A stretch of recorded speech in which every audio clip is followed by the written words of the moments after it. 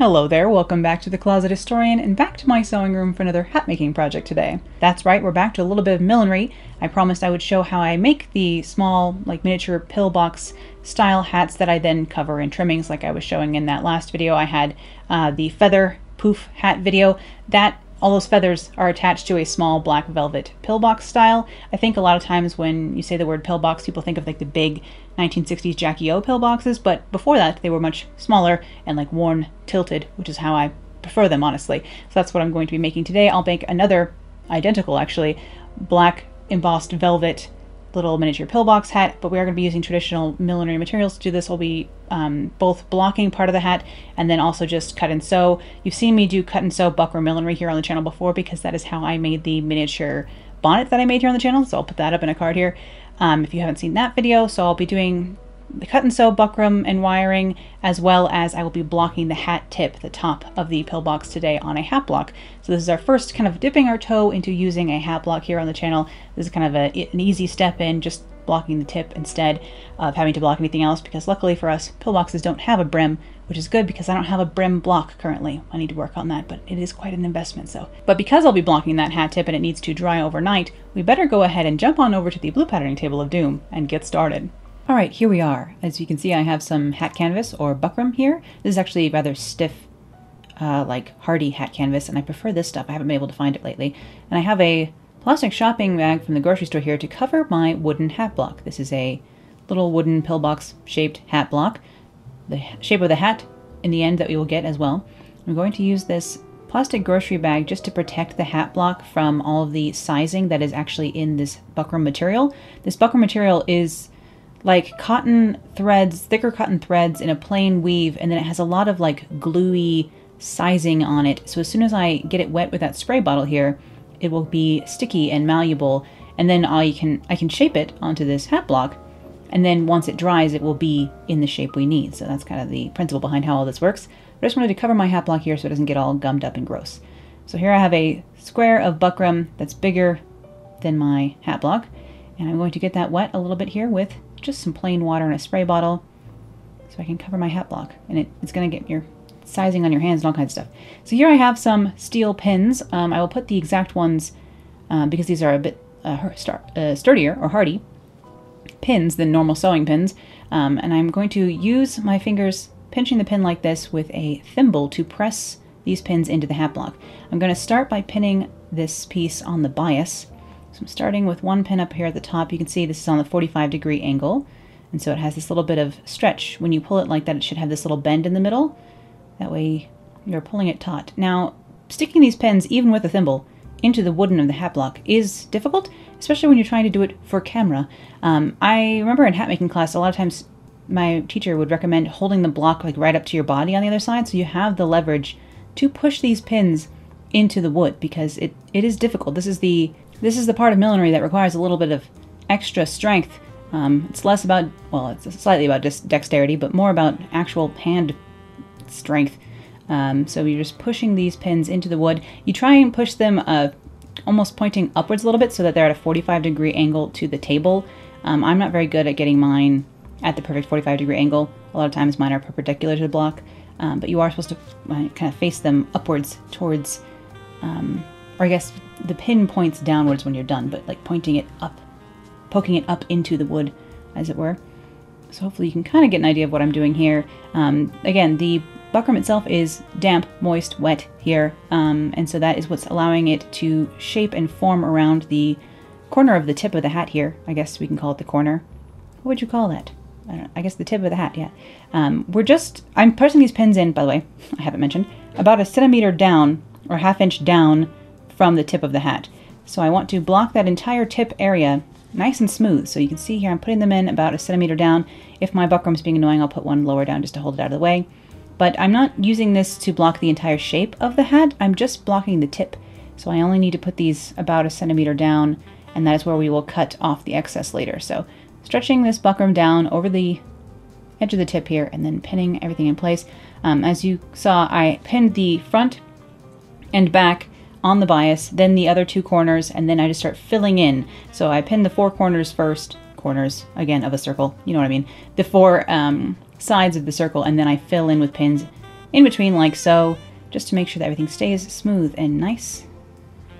And again, your hands and the pins and everything's going to get sticky from the sizing on this, but once it's all pinned and all smooth and nice and taut, like a drum almost, you can set it aside to dry. Now I said overnight, but actually it was 100 degrees out, so I just set this outside in the sun, and in a couple hours I was good to go. But if you are in a humid place, or things like if your laundry doesn't dry quickly, then your hat block won't either. You could also hit this with a blow dryer if you wanted to, but just don't melt this plastic bag. But here I'm taking the plastic bag off in order to slide this blocked tip off of the hat, and it fits right back on the block there.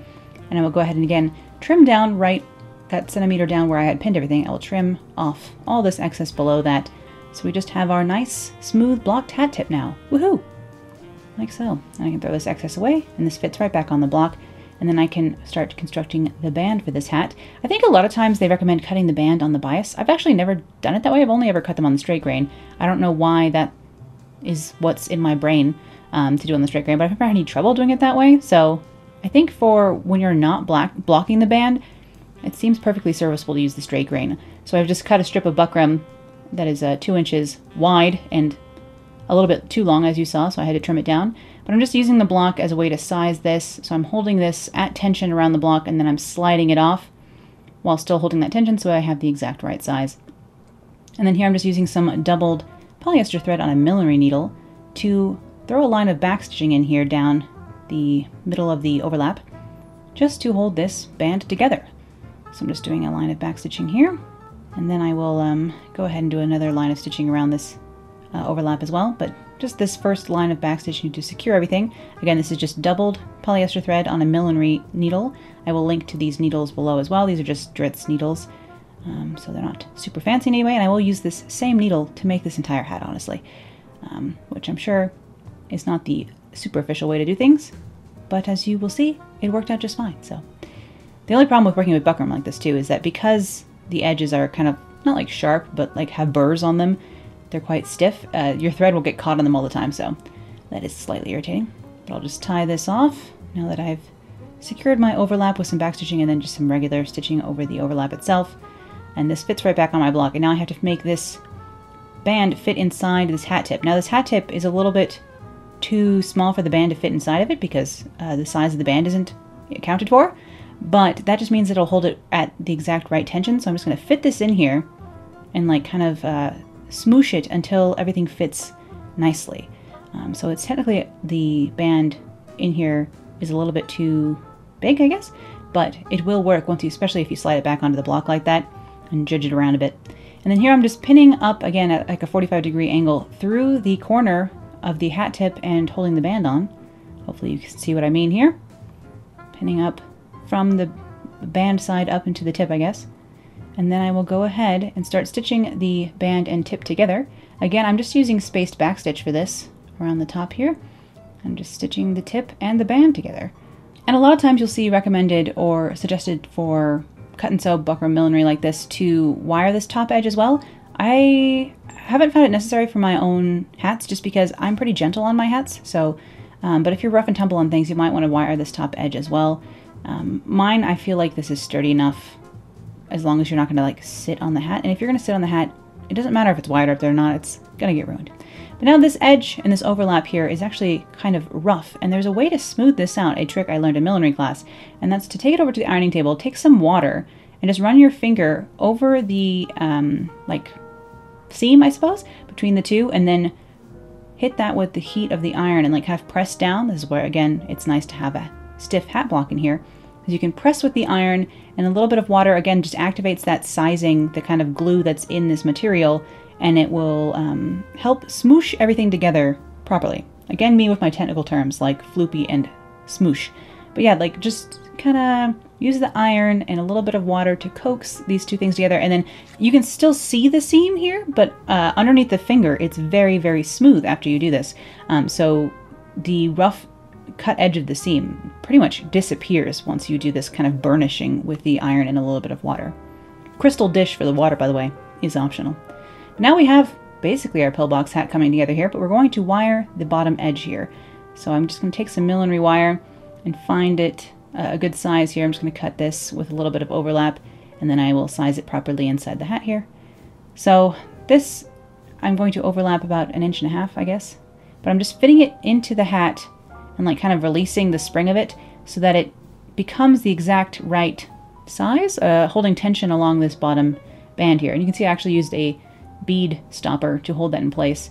And then to connect these wires, I'm just going to wrap, and I've sped it up a ton because I'm just wrapping the wires together with thread and like tying it off. So I'm just using the thread to wrap the two together at the correct size, like so. And then I will just play with the edge of my buckram that's coming apart a tiny bit.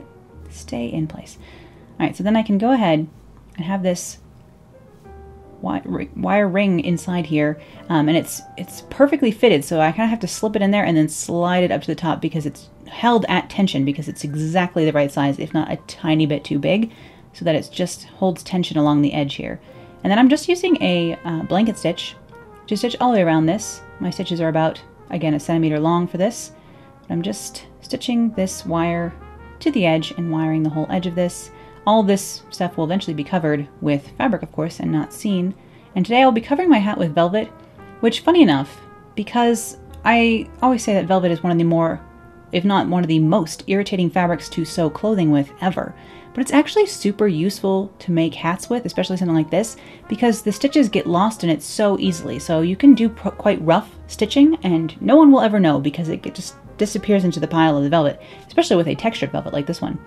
Now, I'm sorry, this fabric is very, very fun, and I can't tell you where to get any more. I picked up this fabric at Allen's here in Denver, but I picked it up about a decade ago, so this is leftovers, and actually from a dress that I took apart, so I'm sorry, I don't know where to find velvet this cute. It's just polyester, but it is very pretty. I think it's a poly rayon blend, actually. The pile feels like rayon. So again, I'm putting this onto the hat tip bias first. So here you see I'm pinning my 4 corners again, pinning the 2 bias edges where it stretched a little bit, and then in between, like so. Just using the stretch inherent in the 45-degree angle of a woven fabric, aka bias, to make sure that this is taut along the top, and then just pinning in between, holding tension. You can see I'm pulling with my left hand as I pin with my right to make sure that this is at a slight tension around the edge here. And I'm just pinning through that corner again. You see me do that a lot. And then again, I'm just taking some doubled thread on that same millinery needle once again, and I will stitch this down to the buckram base through probably like 1/4 inch down from the tip. So it's hard to see here because, of course, black velvet. Black on black with black thread here. At least it was easier to see my stitches, black stitches against the white buckram, but now black on black, there's no way. But I am just stitching this down with a like stab stitch, I believe it's called, where you take a tiny stitch on the outside and then a little bit of a larger stitch on the inside. Again, probably like 1/4 inch is best. I think I might slide up to about 1 centimeter long stitch here, but I'm just actually just taking a stab stitch around this edge here. And a lot of times you'll see me, like this here, I'm using a back stitch. They recommend using a stab stitch. I'm kind of doing a stab stitch, back stitch combo. So I'm taking the small stitch on the outside, long stitch on the inside, but I am doing it as a back stitch just for extra security, I guess. Sometimes, again, I don't know why I do the things I do, but if it works, I find it hard to question later. And now that that's on there, I will go ahead and trim off the extra fabric here, just leaving about 1 centimeter overlap down that edge below my stitching. So now the top of my hat is covered, and I can cover the band. So I'm just rolling this along the fabric to see how long I need to cut a strip. This, of course, has like a hemmed edge on it because this piece of fabric used to be a dress, and I took that dress apart to use the fabric for something else. But I'm just going to cut a strip that's about 4 inches wide, even though my hat is only about 2 inches, because I want to be able to fold the excess into the inside along the bottom edge, so you'll see that in a minute. But I'm folding this top edge down about 5/8, just pinning that roughly here, like so. I'm going to start back here at the overlap and just start pinning this down to the other piece of velvet that's on here. Again, I'm pinning down from the tip into the band, as you keep seeing me do. And again, it's hard to see what the heck is going on with black velvet. I don't know. I mean, black velvet is very easy to use for hats. I quite like it. Again, your stitches totally disappear in it, but it's not very good for video making because showing the detail of a sewing project in black velvet in video form is not great. And in fact, I have a lot for the rest of this. I have a lot of this, the exposure turned up really high on the camera, so the footage isn't gorgeous, but I'm trying to be able to show any detail in this black velvet, of course. But you can see I'm just wrapping that folded edge around the top of the tip, just about, I don't know, a couple millimeters down from the actual tip edge. And I'm holding that at some tension and pinning along. And then when I get to this other side, I'll cut off the excess and then fold this edge underneath as well for a nice clean finish and pin it into place so that we can start sewing the covering for the band here on. Now you could also have put like a layer of interfacing underneath. Let's say you were using like a silk taffeta and you were worried about the texture of the buckram itself showing through a thinner fabric. You could use like some fusible interfacing and again slip this back onto the hat block. You'd have to do this before you wired that bottom edge, because once you wire that bottom edge it doesn't fit on the hat block anymore. But you could slip this back on the hat block and use some interfacing and iron it on to give the buckram a smoother surface if you were going to use a smoother finish fabric on the outside. Because like if you put like a thin like silk crepe satin or like a taffeta over just the buckram, you might want another layer underneath. You could also possibly cover the hat using like flatlining it with a piece of muslin in between the taffeta and the buckram as well. That would probably work as well too. Again, these aren't official recommendations. I am not a fully trained milliner, but this is just how I would get around those sort of things. And like, of course, if you're using a smooth silk, you'll have to make your stitches more even and clean. But with a black velvet, again, they just disappear. And the way I'm affixing these things together here is I'm just slip stitching the fabric of the hat that is already like attached to the hat. So I'm taking a stitch out of the black velvet we used to cover the tip, and then I'm going to take a stitch out of the top folded edge of the band. So I'm just slip stitching this together like you would close up a pillow or anything like that, or slip stitch anything shut, I suppose. But just taking a stitch out of the hat tip here into the velvet. I'm not taking stitching through the buckram at all at this point. I'm just stitching through the velvet that's already attached to the hat and therefore is steady and secure, and then this top folded edge of the band fabric, like so. So this would be invisible no matter what fabric you were using, hopefully. The smoother your silk you would have to, or the fabric you were using to cover a hat, the smaller your stitches would have to be so that they didn't like pucker and show anything. But again, I recommend almost, it's so strange to recommend velvet to a beginner, because what a wild idea. But if you're beginner hat making, black velvet, not a bad idea. It really hides all sins. And it happens to be one of my favorite fabrics for accessories or clothes or anything. Much easier to sew with velvet for hats than for clothes. My goodness, by far. And then for this back seam here, I'm actually just going to fell this just because I knew it would be invisible. You could slip stitch it if you were worried about the stitches showing, but I'm just not worried about my stitches showing in this at all, in this figured velvet. This down by felling it.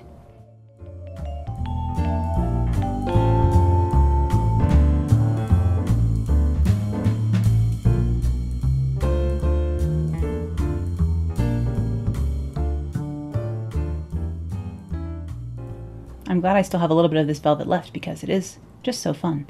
I should learn to make a clutch or something out of it, some sort of a handbag to match these velvet hats I have now. Or just save it for another hat on another day because, you know, these are very versatile, these little black pillboxes. Once I get to the bottom edge, again, I'm just folding all this excess to the inside of the hat here, and then I'm going to do a little, again, line of stab stitching along, right above like the wire along the bottom edge of this, just to hold this in place. Hold it at tension. Again, you just want to smooth everything, not so that it's too tight, like you're not pulling on it, but just smooth everything so it's taut against the buckram hat frame. But again, I'm just backstitch, stab stitching this all the way around the bottom edge, just so that it holds itself smooth. Again, on a hat where you would be then attaching this onto a brim, these would usually be covered by a head ribbon, like a hat ribbon around the outside, or trimmings and things like that. So these stitches wouldn't normally be seen if you were attaching this to a brim. But if you're doing a pillbox like this and you're not going to be trimming over it, these stitches would kind of be seen. And sometimes you can just glue the fabric to the inside. That's another option, but I'm not very hip to the jive on millinery glues. I don't really know how to use any of that stuff. I just know how to do it by stitching it instead. So here I've just taken a piece of vintage millinery veiling. It's not really sturdy enough to wear as veiling like down over the face anymore, so I'm just using it almost like as ribbon trim here. And I'm just wrapping it around the pillbox and zhuzhing it the way I like. Again, more technical terms from me. And pinning it in place. I've just wrapped it around and then wrapped a little bit of extra over the top. I found this piece of vintage millinery millinery veiling out at the antique mall, actually, recently. And I said, yes, thank you, I'll take that. No problem. So it was $6 for this little piece of vintage millinery chenille dotted veiling. And I thought that was quite the deal because you can never find this for $6 a yard anymore, especially with multicolored pastel and pink polka dot chenille dots on here. And these little chenille dots are basically tiny pieces of pipe cleaners that have been folded like almost like a staple into the veiling. So you can move them around, and you'll see me do that in just a moment. But here, once I have it pinned how I liked, I went to go try it on my head and see if I liked the way the veiling was arranged. And once I had everything pinned the way I liked, now I'm just throwing little stitches in here to hold things in place, almost like tailor stacks. I'm just throwing little tiny stitches wherever I need a stitch to hold this down. I'm not even putting a ton in. I'm just, anywhere I have a pin to hold it, I'm going to put a little stitch in. So I'm just stitching through the entire base here. The inside is not lined yet, and it's good to do your trimming before you line the thing because then the stitches are all hidden by the lining later.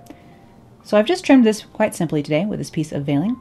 I thought about adding other things, but then I decided I wanted to keep things a little bit more simple.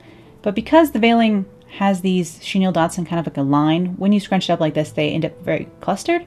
So I wanted to unfold a couple of the chenille dots and fold them somewhere else so I can space out my polka dots a little bit more. So you can just kind of unfold these. Again, they're folded almost like a staple, and then you can just pinch them back where you want them instead. So here I am re-pinching a few of my chenille dots around for some more evenly spaced polka dottage situation going on here. I just love the colors of this. It's like chartreuse, fuchsia, light softest gray pink, and light blue. So cute. I mean, of course, these are like literally the exact same colors as the feather topped one I have like this. But, you know, oh well. How many hats in black and pastel does one gal need? Again, a ton. Here I have a hat elastic. That's what I'm going to use today to be able to secure this hat to my head. But you could also use like 1/4 inch elastic like this. And then also just create small loops that you attach to the hat. And then you can attach a head ribbon like this, or a hat elastic like this one. Or use bobby pins on those little loops. So little loops are another option here. Now to line this hat, I'm just taking a spare piece of cotton voile I had laying around. You could line it with whatever fabric you wanted, but that's just what I had nearby in my scrap pile, and I thought it would work well for this because, of course, the lining will never really be seen. So I'm just taking a band and a circle that is, I traced the hat block on that circle. That's the yellow line on there you can see. So I just have a circle of the voile and then the same hat band size again. I'm just finger pressing this after I stitch this closed, and then I will pin this around the circle just to create like a little tiny circular bag to stick inside my hat as the lining. So I'll just pin this along the edge of the circle here, and I'll sew this with 1/2 inch seam allowance. And you can pin this like, and then I realized I didn't want the colored pencil to show, so I flipped this around. You can find the center of this and pin it like across the circle and like pin your way around, but it's just the lining. So if it comes off a little bit skewed, I really don't care. Most of the time, in the past, I've been known to just skip lining my hats because the only one who would ever know would be me. But today I'll be good and I will line my hat. And so I'm going to take this over to the machine here and sew this together. That way we can use this little lining like so.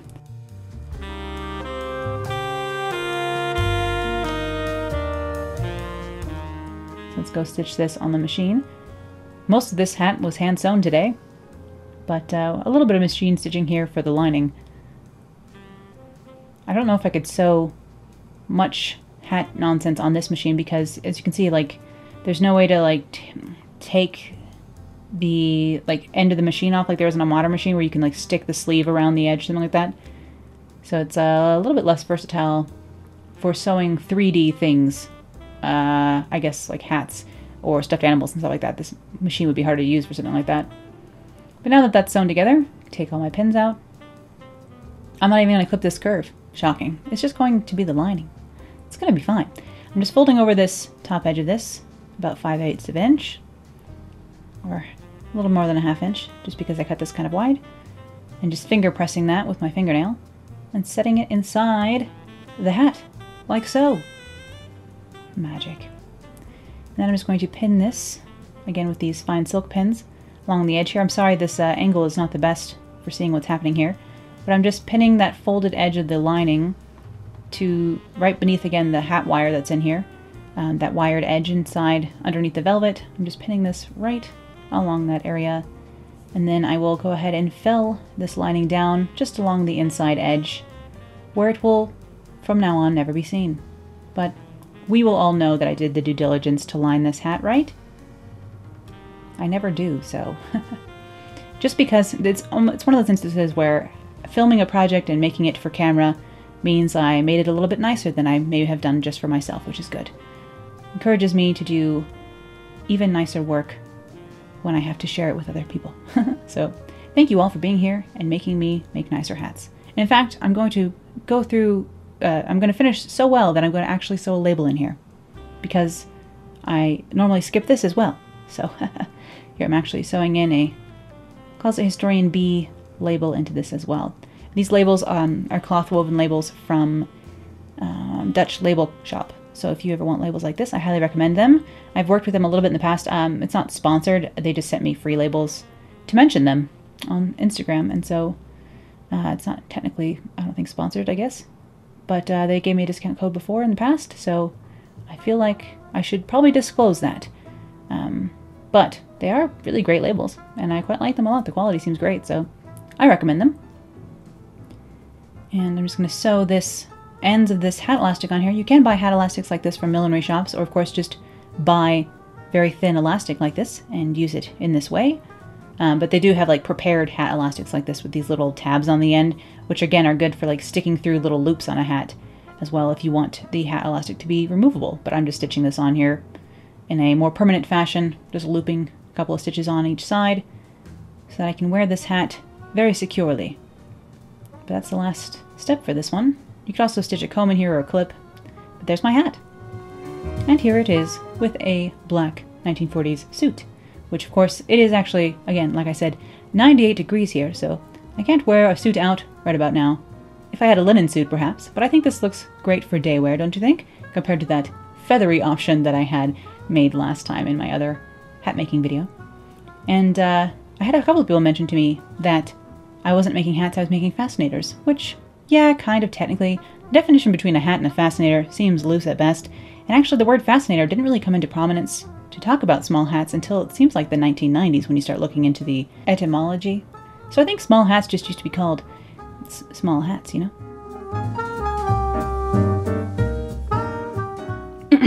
I've had to switch jackets just because I was melting in that wool suit with the lights in the summertime.